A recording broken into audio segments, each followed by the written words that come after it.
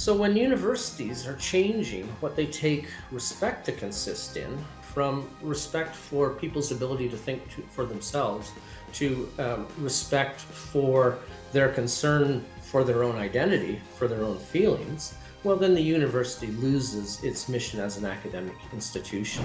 In a thought-provoking new book, my guest today proposes universities done right are integral to our way of life in open societies. They provide a needed antidote to the diversity, inclusion, and equity virus that is turning the true university mission on its head. Yes, it's going to be a loaded discussion. Currently a professor of philosophy at St. Mary's in Halifax, Mark Mercer is a prolific academic who isn't scared to tell the truth. And I can't wait to hear about his book, In Praise of Dangerous Universities. Today, a special episode of Return to Reason, where knowledge and wisdom intersect. Well, Mark, it is so good to have you on Return to Reason. Thank you for joining me today. How are you doing? I'm doing very well. Thank you, Jeremy. First of all, did you ever see yourself like writing a book like this? And for those of our viewers who don't know, it's In Praise of Dangerous Universities. Go ahead and tell me about that. How did you arrive at this book and the title as well? The idea of safe spaces and safe universities was in the air. Yeah.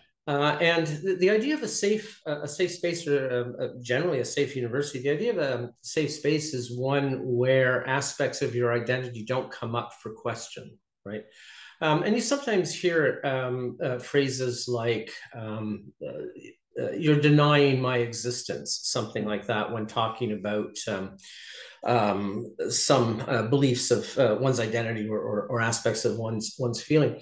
But that's entirely the wrong way to think about a university. At a university, it's a difficult thing to do, but key to study is taking aspects of your identity and holding them at arm's length and actually alienating yourself from them. And that can be dangerous. Which is so contrary to what we're hearing. Everyone seems to be embracing it and amplifying it and putting it on a pedestal.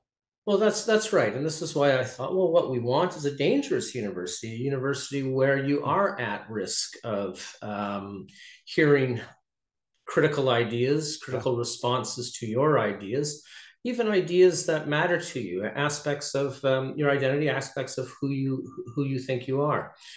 So at a university, one of the tasks is to look critically at aspects of ourselves that mean a lot to us. And so I thought I should praise dangerous universities. I think that's actually quite a brilliant name, actually. To the viewers who don't see the problem, what's the problem that we're combating here? Like, I know you said, I like how you said we need dangerous universities, which I would imagine is free thought, free thinking, the pursuit of truth, allowing us to be free thinkers, which alludes to a free country. But it seems to be like, is it freedom that's like, what's the problem? Is freedom at risk? What are we trying to fight? I think there are many things at risk, and I don't think they all come down to the same thing. But I do think there's one very important, one major thing. I don't want to collapse everything into it, but the idea of intellectual and moral autonomy. To be intellectually autonomous is to think for oneself. That is to hold one's beliefs on the basis of evidence and the reasons, the arguments that one has in favor of them. Now, this is not something that humans are particularly good at. We're not built for it. We tend to believe what comforts us, what the people we admire believe. If you want to fit in with people, I mean, the best, and everyone wants to fit in with people they admire. One of the best ways to do it is to be like them in what they believe and in what they feel.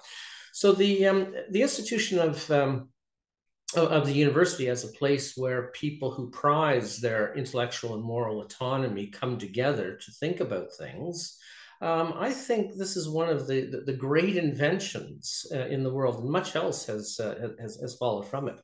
But it's always in danger. It's always in danger of coming back into something more like finding the key ideas of the tribe and then keeping them safe and sacred and central. So I think the idea of intellectual autonomy, being able to think for oneself, and moral autonomy, being able to hold one's values for on one's own grounds, being aware of what one values and being aware of why one values, and having a sense of how the different things that one values can cohere and can occasionally contrast with each other, conflict with each other. Yeah. That idea, I think, is being replaced in universities. Hmm. So if you think of the concept of respect, the term respect means a lot of things. So it can mean admiration, it can mean esteem. But in one sense, we respect people when we respect their ability to think for themselves and their ability to value for themselves. Yeah. Now, if we respect their ability to think for themselves and value for themselves, we're not going to manipulate them into our values. Even if we think our values are noble, even if we're not doing it selfishly, if we're doing it selflessly, we're still going to be honest, candid, non-manipulative with people. But there's a new sense of respect, and it's the sense of respect that's becoming, that's being embodied in university documents, in university policies. And this is the idea of respect for identity, respect for feelings. Yeah. And you can see that the two have very little to do with each other, because if you're respecting someone's intellectual autonomy, respecting someone's ability to think for themselves, you're going to speak to them what may in fact be hard truths to them. But if you're respecting their identity, you're respecting their feelings, the idea of candor then becomes disrespectful. Actually, to speak openly and honestly with people about things that you think matter to the two of you can be criticized as disrespectful. So when universities are changing what they take respect to consist in, from respect for people's ability to think for themselves to respect for their concern for their own identity, for their own feelings, well, then the university loses its mission as an academic institution. So I think that's one of the ideas central to what I've been writing about. You know, one of the things that you touch on a lot is equity, diversity, and inclusion. Yes. Before we jump in, can you define it? Can you explain, okay, what is equity? What is diversity? What's inclusion? Where do these fit in? Is this being taught? Can you go ahead and unpack that for me a little bit? Yeah, these are terms I refer to, but I don't use them myself. The terms I mentioned, because these are the terms that people who conceive the university very differently than I do are using. But I take it that in their view, equity comes to something like treating individuals as members of groups and trying to see that the university, or at different aspects of the university, mirror certain demographic factors in the general population. It might be racial demography, or sex demography, or even sexual preference demography. If gay men make up 8% of the population, then 8% of your faculty should be gay.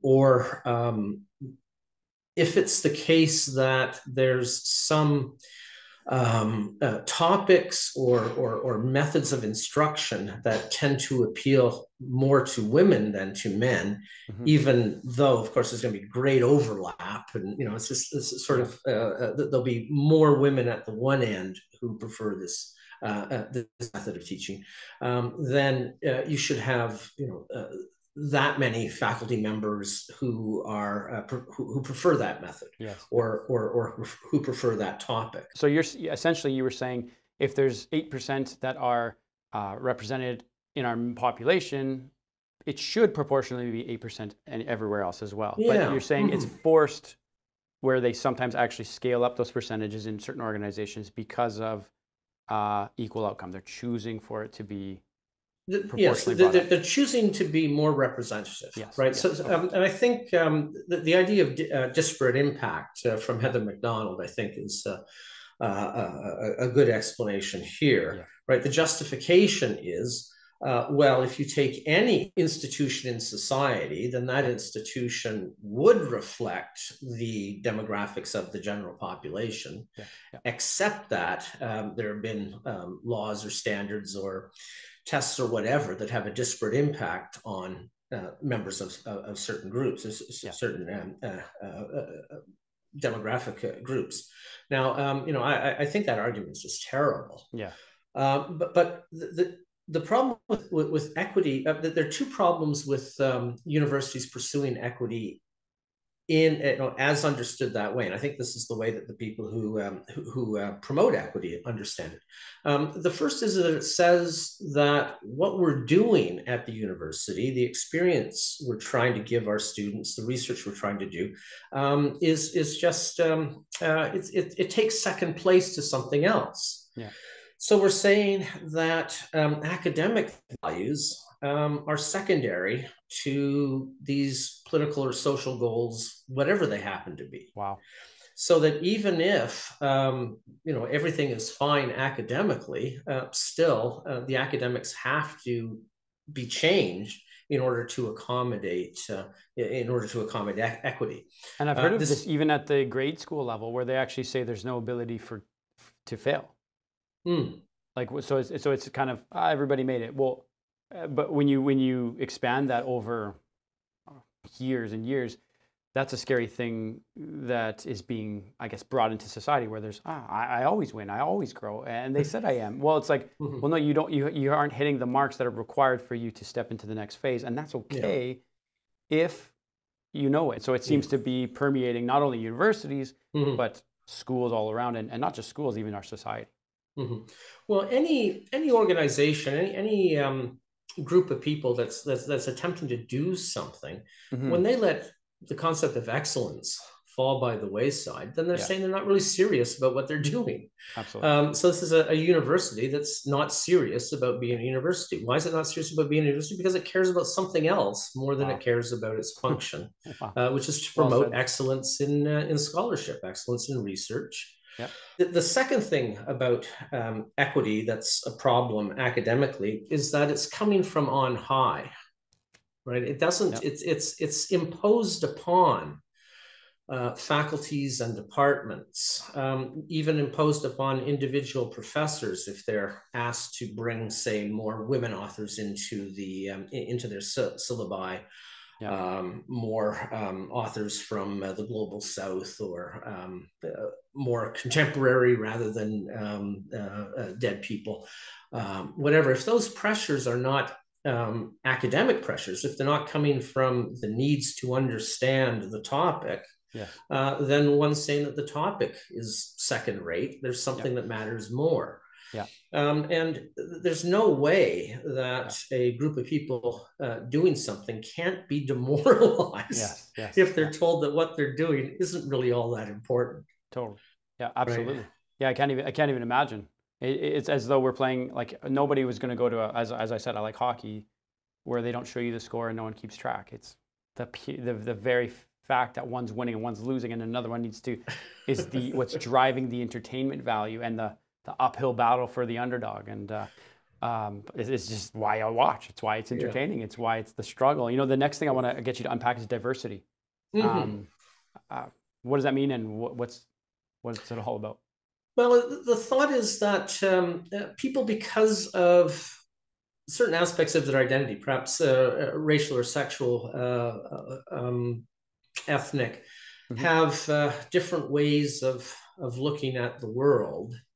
And so if we bring in lots of different ways of looking at things and conceiving of things, we'll have a richer university experience.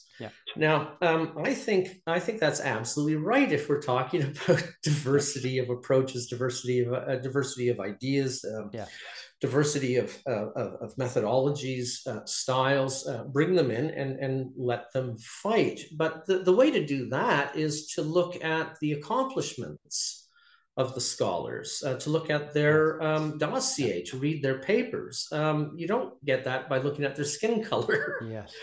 Right. And one might say, well, skin color is just a proxy because of their skin color, they'll have different experiences. And I say, well, even if that's true, the way to find scholars who are doing things differently than the scholars are already on board is to look at their dossiers. So the diversity mandates are often preferential hiring, or sometimes even restricted hiring, where a new professor is to be hired by a department, and the department won't look at anyone except who has a particular skin color, let's say, or an ethnicity, or Which is identity wild. of some sort. Like that alone is in my, and I'm not trying to be sensational. That's terrifying to me, because even as Justin Trudeau, Prime Minister Trudeau, chose his cabinet, he chose it that way, where he wanted a certain percentage of female and male, and whatever his, I don't know what his criteria were. Mm-hmm. But what that is merely saying, for those who maybe don't get what it is we're talking about, is you're saying there probably could be a more qualified person that is no longer brought to the table because they don't fit the diversity quota. And those are the people leading our country. Like it's not to be taken lightly. And that's why I'm glad you're here. I'm glad you've written this book. I'm glad we're continuing to talk this through, because this is important. Like, this is huge. Yeah. Now, you know, for me, in the book and my work, I'm talking about it in the context of education. I want absolutely. I always try to talk about it in our country, because I just think they're always tied. And I appreciate the clarity. No, I'm happy to talk about it more generally. But the idea of selecting people on the basis of their skin color or their sex is absolutely repellent, absolutely abhorrent. It's depressing. It pains me to no end that we're seeing that. But my specific criticism, my specific critiques aren't that. It's about the quality of the university. And so, as you said, if there's you can't create an excellent professoriate unless you're looking at everyone who's qualified. Right. Absolutely. And if you say, we're going to look only at a subset. So that's happening in the those university? Who are qualified. Oh, when they're choosing profs, they're not looking at the whole. Oh, yeah. Yes, it is. It is. Preferential hiring is fairly common. And restricted hiring is becoming even more common. It is becoming common as well. And is that common knowledge, or is that just insider university? Oh no, it's common knowledge, and we've been trying to make it public knowledge as well, but the newspapers don't seem to be interested. When we write letters to universities, to university presidents, or deans or vice presidents about preferential hiring or restricted hiring, or any of the other things that we think are anti-academic, that go against academic values, we often bring it, copy our letters to newspapers and sometimes to politicians, and there doesn't seem to be much interest in this at all, which is surprising to me. Surprising, just first of all because it's discriminatory, but then secondly because it's an institution saying that excellence doesn't matter to it. So this is diversity. Now, there very well might be some correlation that the sociologists can point to between, say, skin color and new ideas.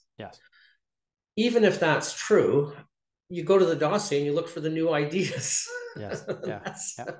That's where it is. So it may well happen that the top scholars, because they're doing interesting things, happen to be different in ethnicity or race or whatever than the majority professors. But you would find that out by looking at the dossier.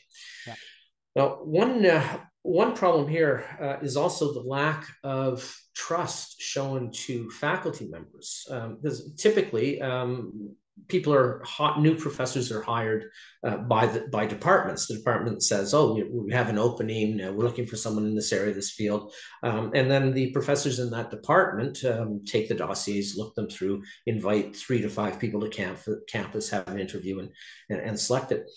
But now word is coming down from on high, instructing the professors about what fields or the racial background or whatever.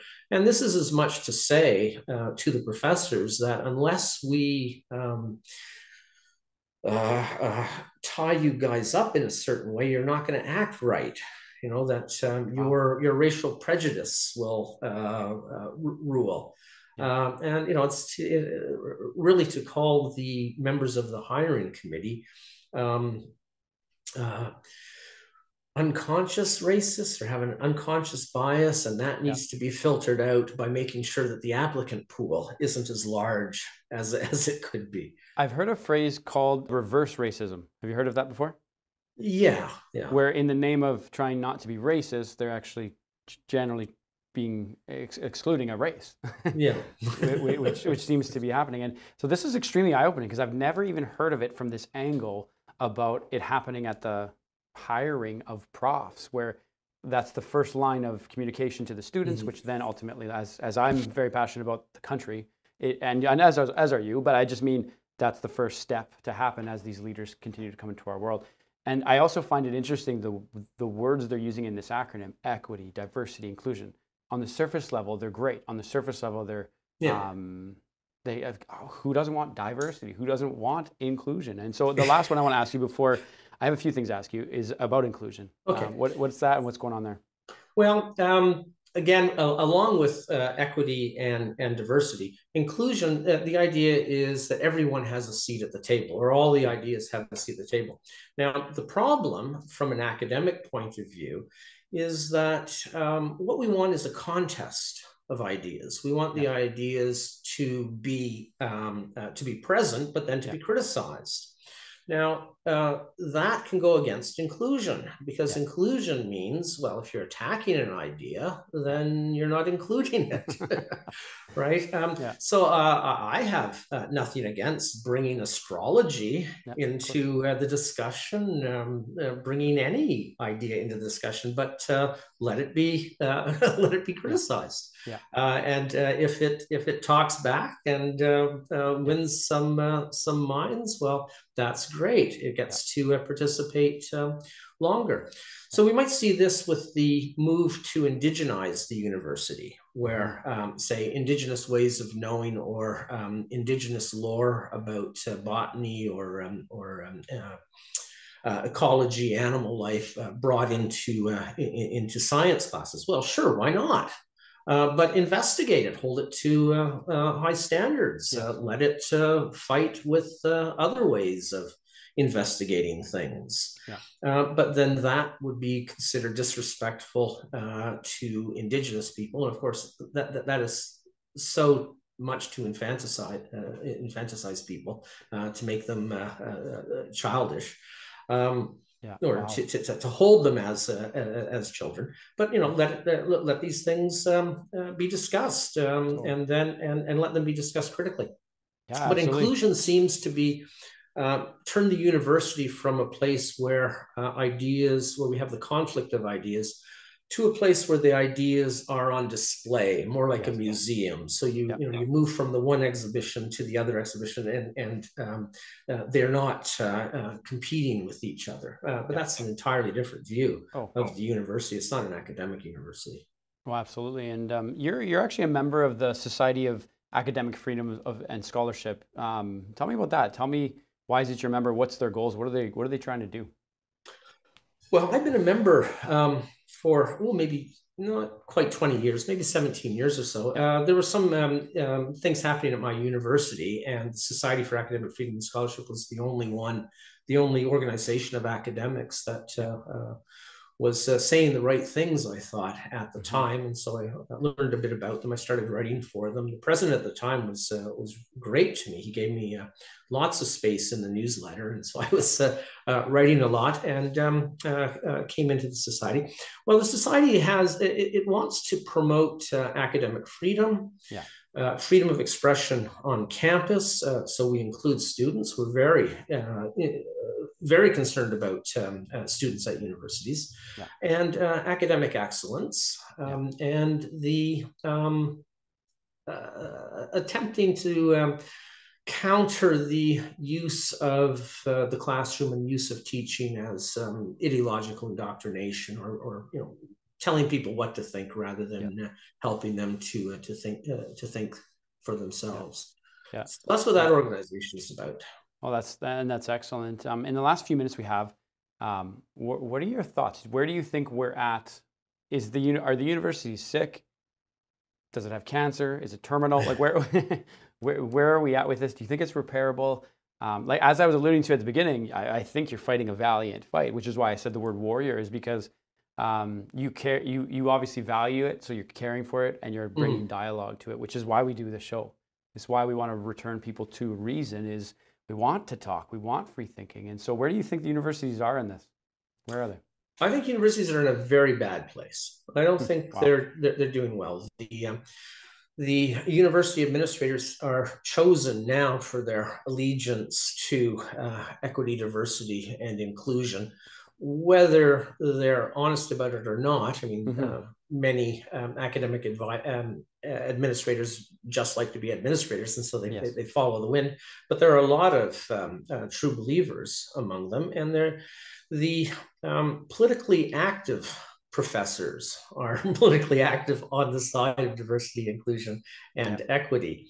Other professors, the more academically minded professors, they just want to do their teaching and do their research. And they're getting older, and they're going to retire, and they're going to be replaced by professors who have been chosen for their adherence to equity, diversity, and inclusion ideology and doctrine. Wow. So I think this is a generational thing. I think we've got maybe 2 generations before the universities might come back to academics. Now, this has happened in history before. The university the pendulum swinging.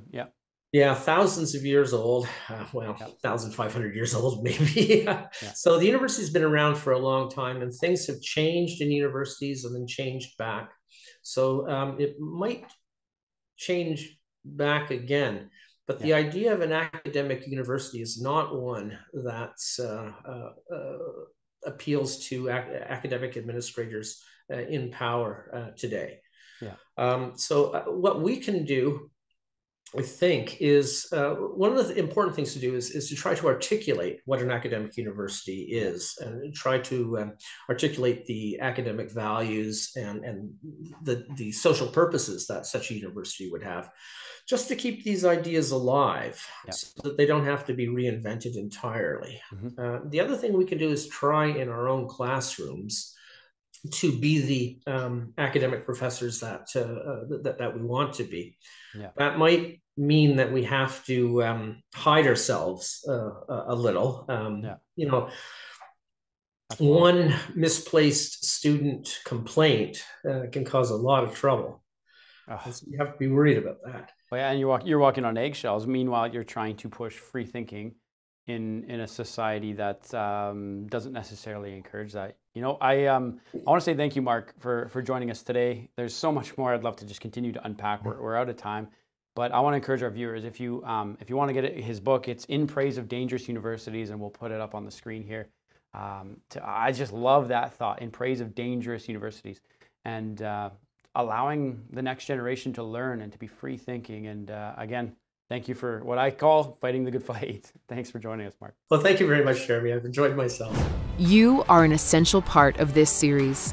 Support truth, knowledge, and wisdom by sharing this show with a friend. Visit returntoreason.tv. There, you can subscribe to our newsletter by clicking Become an Insider. Get the latest articles, episodes, and exclusive content. It's Return to Reason.